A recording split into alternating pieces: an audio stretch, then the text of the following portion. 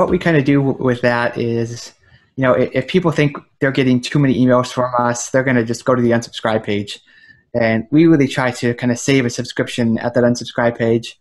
So we say, it's basically a mailing preferences page. So you can say, okay, I want the daily email newsletter. I want the weekly newsletter. I want if you're sending out an offer on any of your products, I want to hear about that. Or if you're sending mailing on somebody else's behalf, I want to hear about that. So you can check what you want and what you don't want. And people that we're going to unsubscribe, a lot of them will change their mind and not unsubscribe, and then only stick around for the weekly newsletter, which we are totally fine with, because not everybody wants to get so much email. But really, kind of our whole business is based off sending a lot of email. So I don't want to give people the opportunity right away to decide that they don't want that much. I'll give them the opportunity later on, but by default, I'd like them to get a lot of email.